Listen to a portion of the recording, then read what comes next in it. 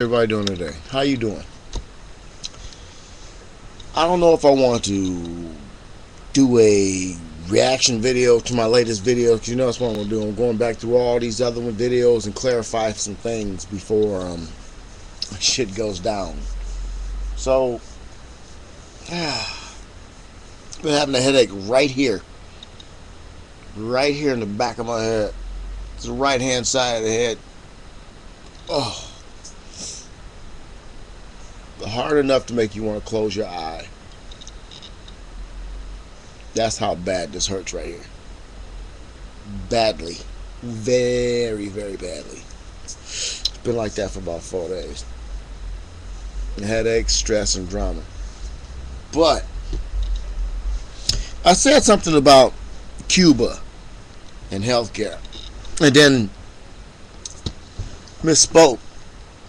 Cuba does have international healthcare. I mean, international. Yeah, might as well call it international healthcare from what I saw. Somebody told me on one of the comments that Cuba did have their own healthcare plan for all the people, and they train extra doctors and blah blah blah, so people can get, call the doctor like back in the day. You call your doctor, Dr. Murdoch, show up at the house and hook you up. So after I made that comment, I was thinking, okay, do I go in and check and really go seriously hunt down healthcare and check it out? And I was flicking by the TV, and Sicko was on Showtime. I missed like the first hour, so I saw the half end of the show, and there's one of those shows that say that you must see blah blah blah yakety yakety yakety. What hurt my feelings is this.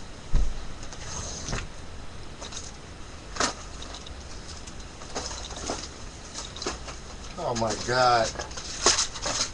I don't even have it for you.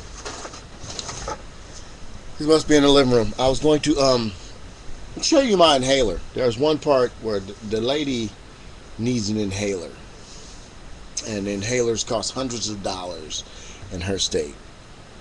Now, inhalers never cost me hundreds of dollars, ever. It costs $60 and $70, $40 and $50, but never $120 for per inhaler. But this lady had to have a certain albuterol or whatever, or a different kind of whatever. Her inhaler was $120.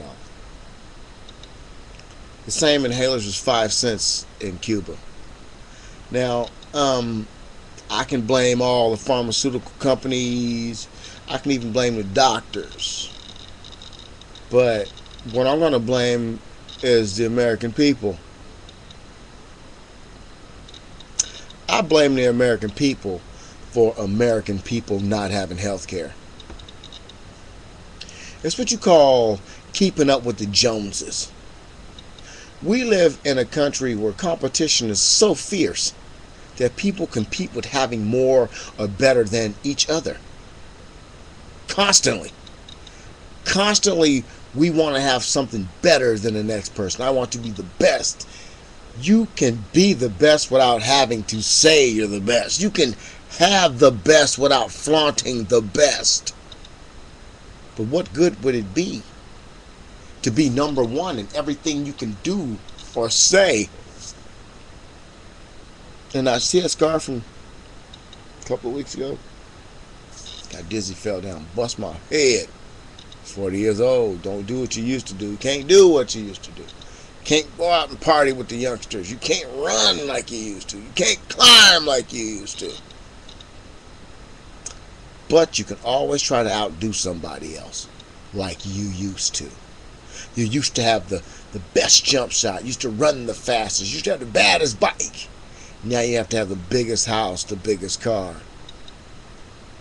You competing against one entity, and that's yourself.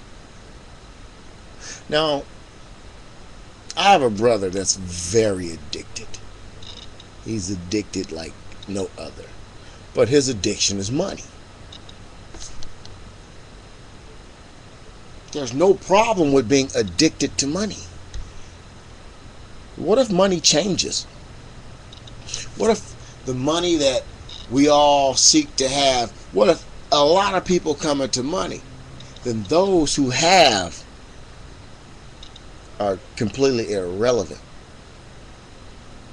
If a lot of people gain money, then they will just change. Won't need money. Because there's always got to be somebody to have more than someone to have less. But what is illogical about that? Even though a man can be deemed equal with another man, or woman, kid, whatever, there's always someone who has to be more important, more special, more powerful, more controlling. Why? How come people can't live in a blanket equality? I want to have Shandong here. I want escargot here. Who gives a fuck what you want here? I want a 59-inch color TV here. Plasma LCD here.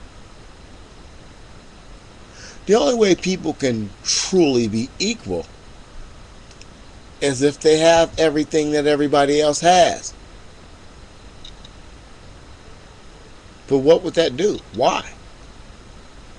Why does somebody have to have the upper hand on somebody else? Why? Why does one group of people get to be healthy when the other group has to be sick? Why? What happens when the top has nobody's ass to kick and nobody to wipe their asses? What happens when the top is isolated and alone? It's one thing I learned about the human condition. People begin to feed on themselves. It's not just the ones at the bottom. It's not just the blacks and the Mexicans. Every single group of people on this planet feeds on itself. Like an internal cancer. If you see a sore and it's healed, why pick it open so it bleeds again? And that's what we do as a species. We do it amongst ourselves. And now that the playing field is way more even than those may think it is, now it's done upon class lines. If you wiped out all the poor people, then the rich people would create poor people amongst the rich people. And I tell every terrorist out there in the world, I said it, in order to overthrow America, you must liberate the people.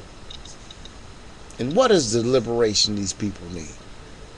If terrorists flew airplanes over America and dropped out hundreds and hundreds and hundreds of millions of dollars into the poorest neighborhoods, it's cash on the streets.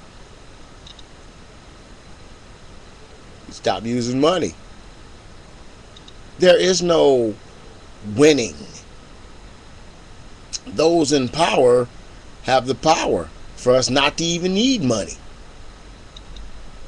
But see, it's one thing about power that's corrupted, gets perverted and twisted. If I had all the power that these so-called rich families, I would say their names, have, I would make every single person on the planet happy. How? Because by giving everyone everything, that gives you a status bigger than money. You all strive to be godlike, but you put your feet on people while playing God and destroy the people. Nobody will worship your old ass corpses that are sitting in mausoleums because they remember the foot placed upon the neck of the people. But if the people were truly free, you would then live on earth as gods. But you're so stupid and power hungry. You'd rather kill everybody and begin to feed off yourselves. A healthy species of human being is only good because we are the workers of the planet. We own this. This is our garden. The handful of people who choose to manage upon their own. We never hired them. Until then, we need to find a way to fire them.